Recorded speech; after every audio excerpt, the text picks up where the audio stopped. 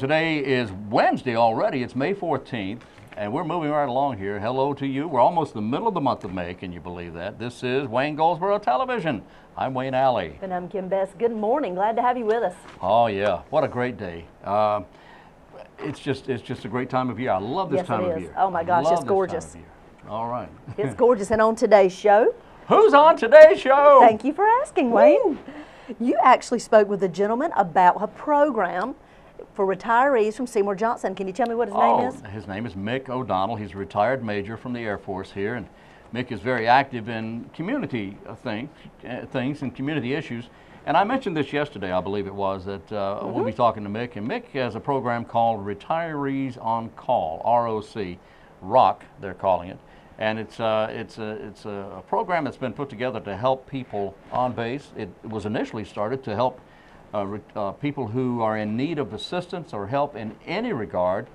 When their spouse is deployed? The spouse deploys, yeah, exactly. And they're away from home and they need help, then you can call ROC. That's excellent. Anyway, he'll tell us more about it. More about it, yeah. We also had LATISHA Banks on. She's going to be on today's show talking about the Arts Council and all the different things they have going on this summer. Now, she's passionate. Yes, she is. She loves what she does. And you can certainly tell. She's an artist herself. She's a singer. She has a great voice. Well, I knew she had to be a singer. She does have a great voice. Yeah. Wait till you hear and see her. She is just That's all on today's bubbly. show. She is effervescent. Yes, she is. She's a really nice person. Okay, May 14th. The year was 1607. Okay. I remember it well. Yeah. 1607, three very small ships. One was the Susan Constant. Okay. The other was Godspeed, and the third ship was Discovery. They sailed across the ocean blue in 1607 from Plymouth, England. Mm-hmm. They took a Plymouth from England, and they took a Plymouth. And they the ship's crew and passengers to a place called Jamestown, Virginia. Yes. And the rest is history. Well, it was all history because it has happened already. Anyway, back 1607. I said that. Weren't you listening? Anyway, it's Jamestown was discovered or settled or did something on this day, 1607. Thank you for that. Sure. Oh, and birthdays today. George Lucas is having a birthday today. How old is he? He is 70. Wow. Happy 70 birthday. Today. George Lucas, of course, director and did a little acting. The Indiana Jones series. He directed the Star Wars series. He also did American Graffiti. Fabrice Morvan is having a birthday. Morvan is having a birthday. You remember him as the duo, half of the duo of the Milli Vanilli. I knew that's what you were going to say. Yeah, Fabrice was one of the two. Very sad story there. It was. I mean, they really got in got lots hammered. and lots of trouble. They got in lots of trouble. They got in trouble because of their promoter. Exactly. Their promoter's the guy that did this. All they were doing is they were just following orders, and they should have known, but they didn't. They were young, and they were seeing all this money there. Yep.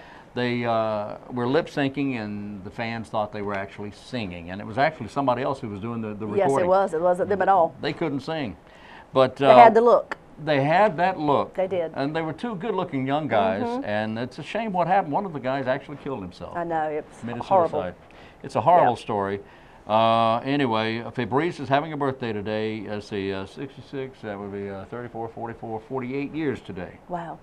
48 years. And Danny Wood is also a singer, and you may remember him. Danny Wood was with New Kids on the Block. Oh, yeah. Oh, yeah. Yeah, Danny's having a birthday today. Step by Step, You Got It, I'll Be Loving You, and all that good stuff. Danny Wood.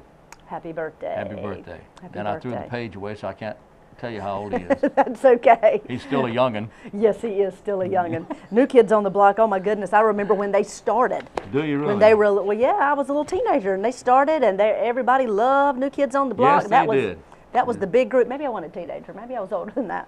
but I remember Probably them. Were. Yeah, I think I was. Maybe it was my daughter that was a teenager. Maybe, probably were. Yeah. But I tell you what, they were a big hit for a long time. They certainly were. And of course, that particular style, again, became very Yes. popular. And there were offshoots from that same type of several different groups created at Oh that yeah, same time. Backstreet Boys, and the list went on and on. Exactly. NSYNC. NSYNC, yeah. Yeah, a lot of that stuff. Yep. All right. Let's see, what's going on? Well, let's see here. Today is... The 14th. Guess what today is? What can you go get today? fresh, local produce at Oh, the yeah, that's farmer's right, the farmer's market. That's all today. Oh, is that today? That is today. That's today. The farmer's market That's is right, open. out at Herman Park. Herman Park. Open. Right? You might echo? Echo? Me? Yeah. Today. Oh, I think it's time to go to our interview. Oh, it is already? We just got here. I know. We got to take a break. Take a break.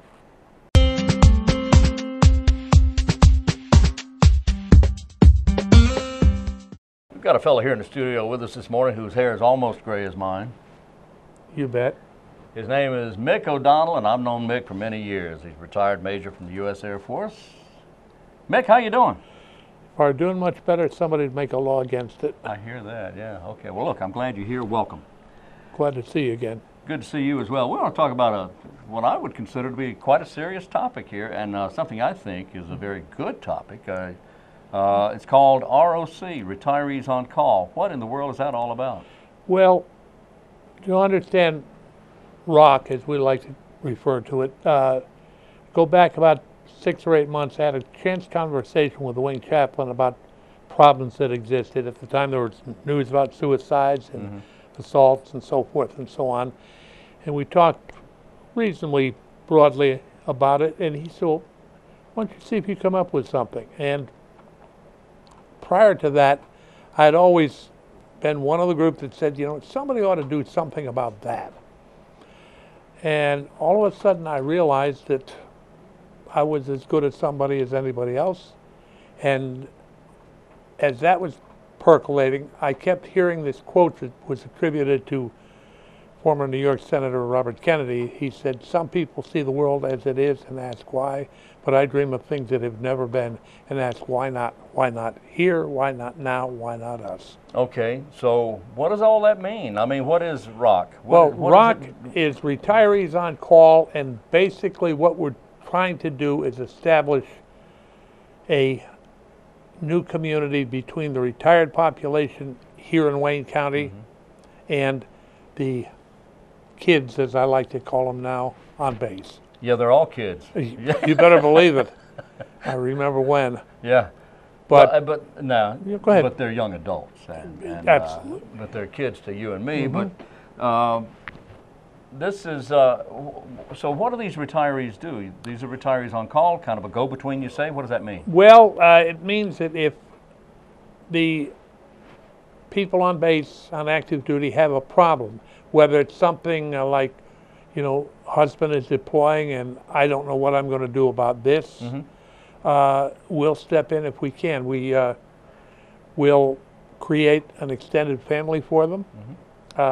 We'll go ahead and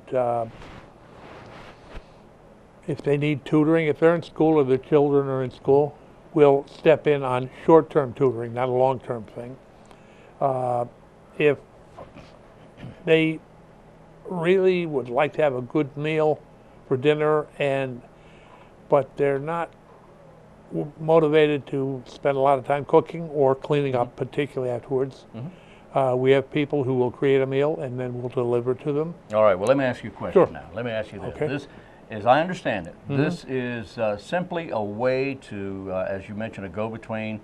If there's a spouse deployed, then, and the family's in need of help in changing the oil in the car.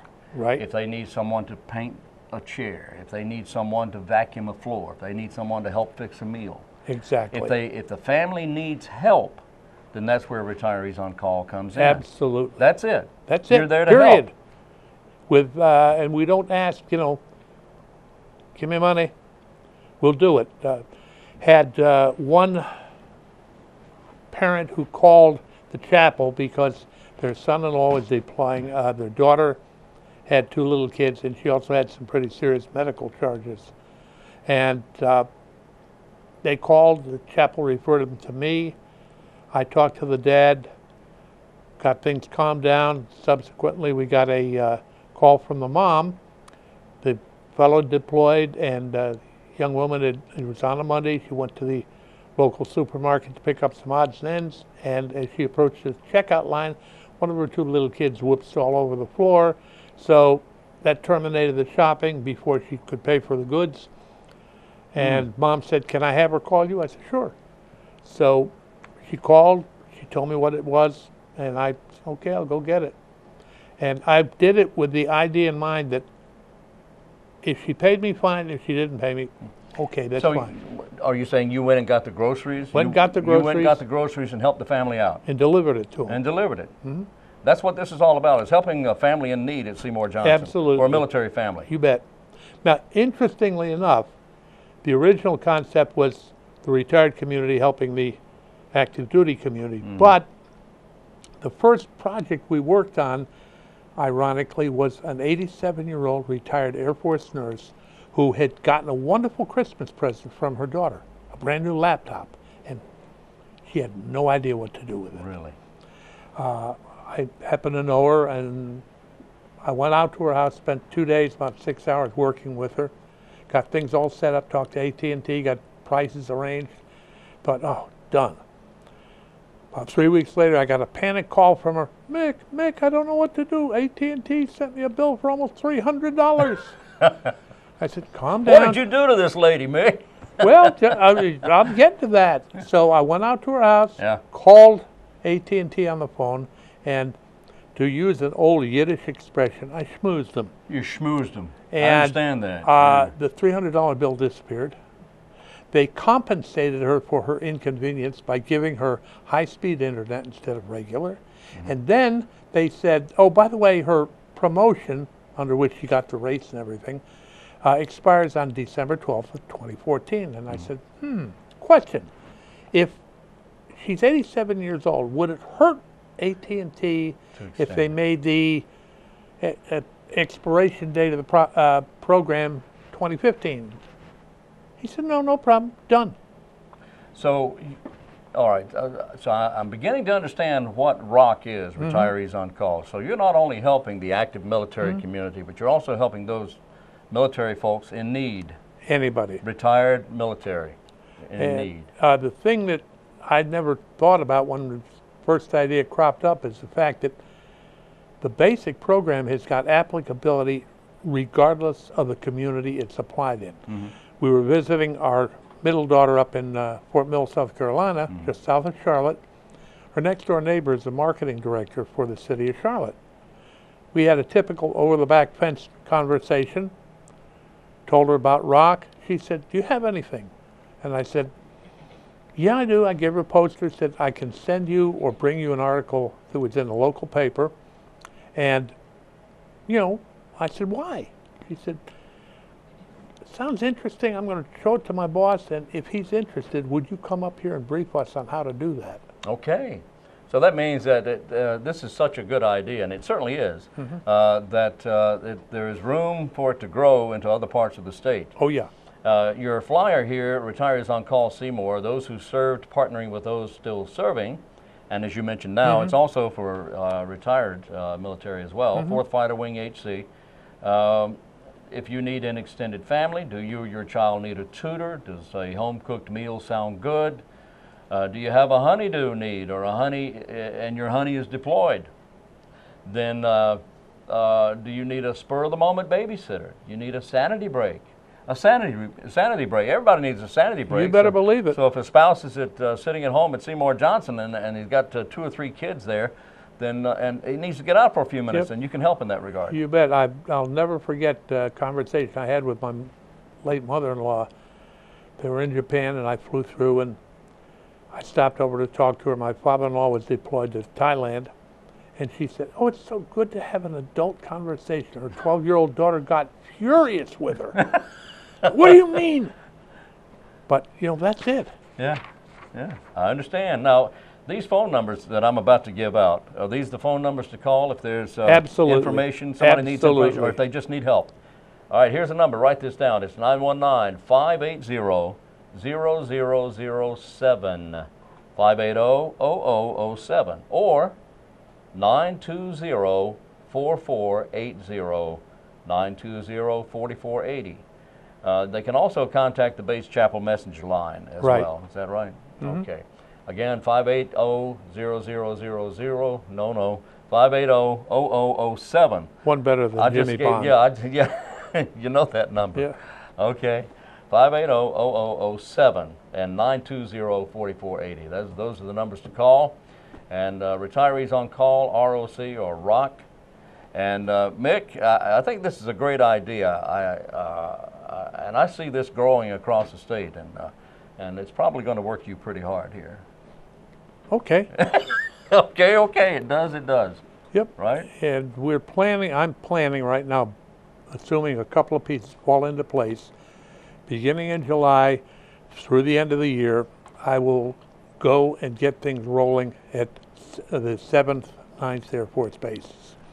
And if that falls in place, then beginning in the first of next year, I will hit 12th Air Force bases and get all of their combat command. So you're already talking to all the 9th Air Force bases. Well, I will be. You will be. All right, and then you're going on to the 12th. Yep.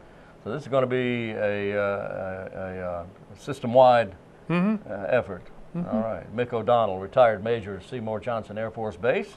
And the program is called ROC, R-O-C, Retirees on Call. Mick, thanks for being with us today, Thanks, buddy. Wayne. Good to see you appreciate it. again. Good to see you again.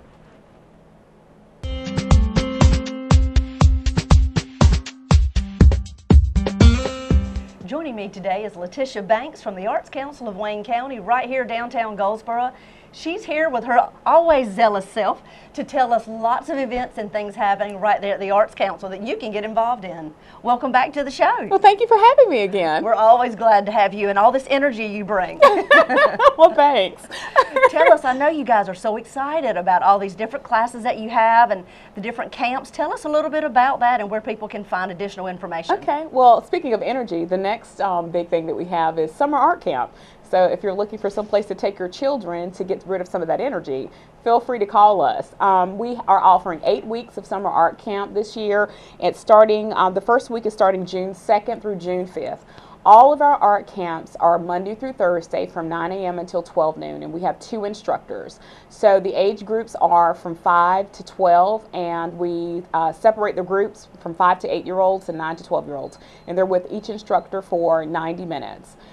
So they will be making a couple different projects during that week, and it's an awesome opportunity. The title of our Summer Art Camp is Excellent Adventures Exploring Your World. So you have a lot that you can certainly do to explore the world, so it's certainly going to be a wonderful opportunity. We have several well-known instructors, Miss Penny Craven, Miss Beth Hill, Timothy Kavanaugh, Becca Scott Reynolds, Emily Sauls. We have a couple of new instructors this year, James Belleville and James Daniels, and some returning instructors as well.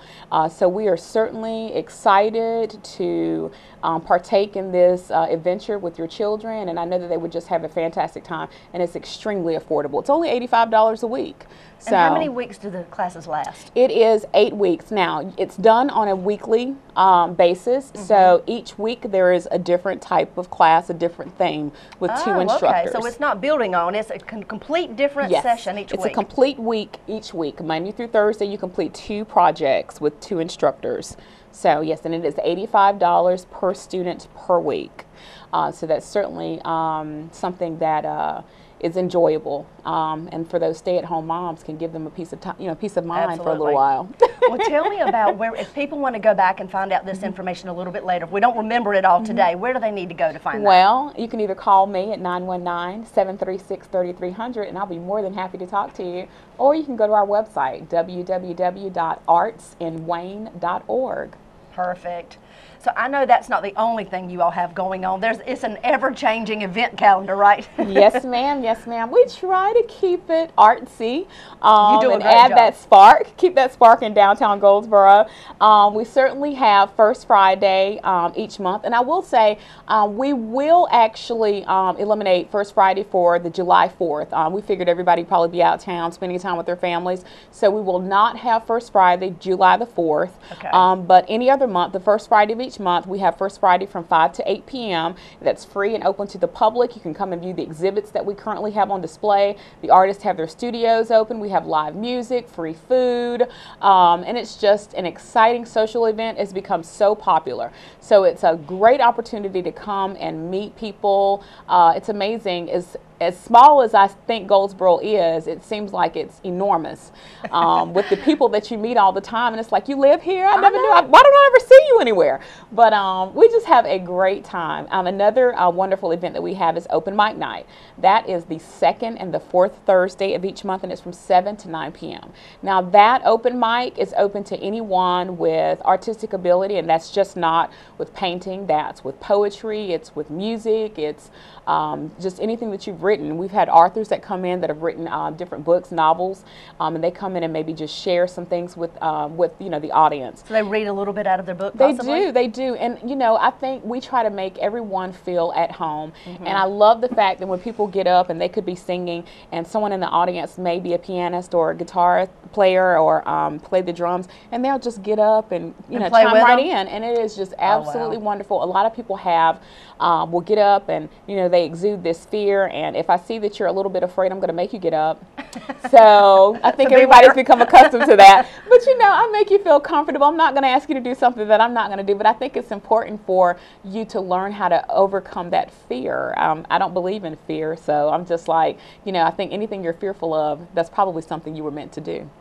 So that's one way to think about it. Yeah, look at it that way. But we have a really good time. So it's really good practice if you have even any children that your parents, they may be gifted in a certain area and they need that practice of standing up in front of people. That's a great opportunity. Right, absolutely. Yeah, a friendly environment for people that have been doing it for some time to kind of critique them and give them some positive feedback as to what they can do. Tell us the hours again. It's the second and the fourth Thursday of each month, and it's from 7 until 9 p.m. and it's in our main gallery downstairs. Now, do you need to pre-register to participate and be one who's going to be actually on the stage? You don't. When you come in, we usually have a sign-up sheet, and we limit everyone to however many minutes, just depending on how many people are going to be, involved in the night. So that's about it. So that's one that's, it's just come in as you are, just like First Friday is the same thing. Summer Art Camp, we are asking that you maybe pre-register your child 1 to 2 weeks prior to the classes, because we do have to account for supplies, make certain that we have everything ready for the instructors, for that. But I think that's the majority of things that are going on at the Arts Council. I would like to certainly give a thank you out to all of our patrons out there that have certainly been supporting the Arts Council. Mr. Bob and Miss Susan Crenshaw, Dr. Philip Kerstetter, Miss Mary Kerstetter, T.A. Loving, Wells Fargo Advisors, and I know there's countless others, and you can certainly view them in our gallery and on our website. But I just want to say thank you, and it's really, really important to our community that our patrons do support the Arts Council. And one of the things that I love so much is the fact that a lot of these businesses, we even have a lot of the law firms here and accountants that support the Arts Council continuously, doctors' offices, but some of that money goes to help kids come to take these classes that could not have been afforded that opportunity before. And you've got to tell me some of those stories. You were telling me some of those off air, and I just think it's so important for them to at least hear one story. It is. I think it's important because a lot of times, we have a lot of things going on in the community, a lot of negative things, and it's a great opportunity. It's a positive outlet for kids. And I love there's one young man that's involved in pretty much all of our classes, and he's afforded a scholarship, and it's because of our patrons. And he is just a passionate artist. He really is. And you can see that that is something that is necessary for him, something that will probably keep him on the right path. And it could change his life.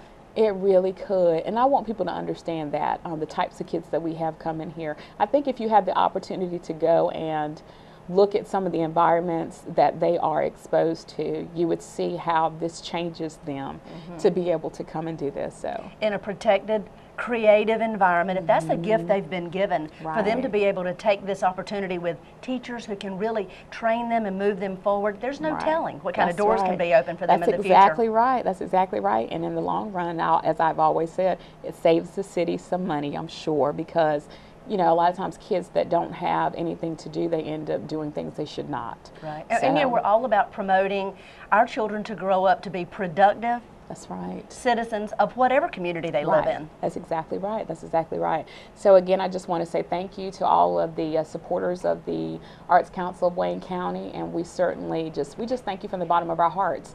And we look forward to seeing you at our events, and just look forward to your continued support.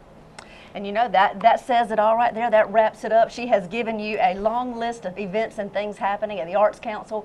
artsinwayne.org is the website. You can visit that to find out additional details and other events that will be happening throughout the spring and summer. Thanks for being with us, and this is WGTV Today.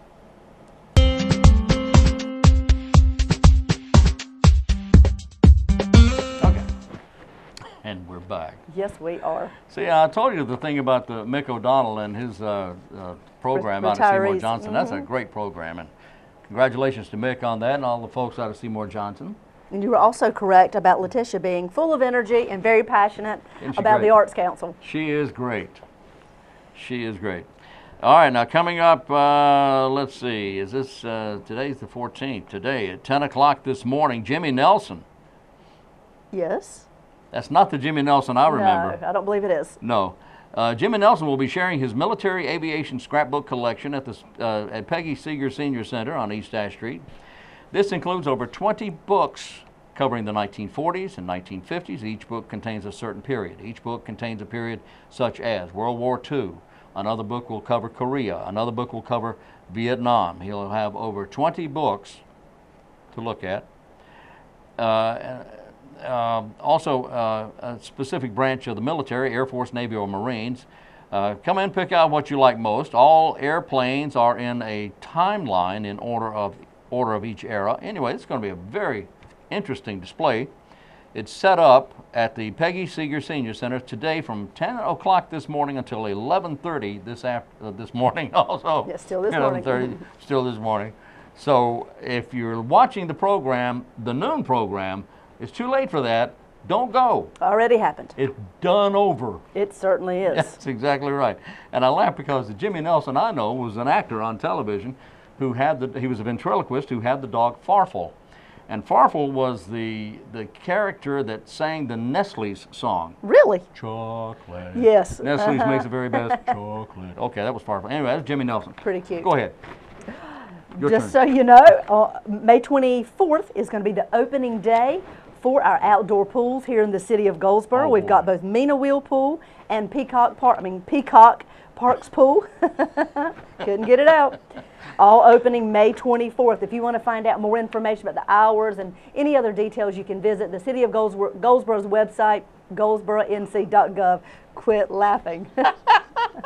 This is one of those days. I know. One of those days. I know, I love it. And tomorrow, Center Street Jam. Oh, boy. We've waited a long time for that. Oh, we have. Waited almost a long time. Almost a year. That's Last right. May was the last time. Well, no, I take that back. I guess they ran through August. October, August. August. We've waited since August. Hey, pick a month. There's only 12. That's right. That's right. Spare Change is the band. Come out and join us. It's a family-friendly environment from 6 to 9, John Street parking lot. Come have a good afternoon. There you go, and have a good time, and I know you That's will. right. Okay. Okay. Social Security, a very interesting topic. Yes, it is. Ethel Barnes, the Public Affairs Specialist for the Social Security Administration, will be holding office hours at the Senior Center. Oh, you're actually having to pull away a little bit. You can't see the font. Well, I just saw, and I realized this was a couple of days ago, so I hope you enjoyed it. I hope it was great. We missed it. Okay, here's another. Yes. Yes. East Point Geriatric Adult Mental Health Specialty Team is offering caregiver classes at the Senior Center. The classes are every fourth Monday of each month at 5:30 p.m. Now, May's class will be this coming Monday, the third Monday, but usually it's the fourth Monday of each month. This coming Monday at 5:30 p.m. at the Senior Center. This is the East Point Geriatric Adult Mental Health Specialty Team Caregiver class at the Senior Center. I know. That's a mouthful. It is a mouthful. It's a It mouthful. certainly is. Call the Senior Center if you have any questions about that, 705-1785, 705-1785. I believe we are done for the day. We are done. Stick a fork in it. There you go. Have a great day. We'll be back tomorrow at the same time. Until then, I'm Wayne Alley. And I'm Kim Best, and this is what's happening in your community.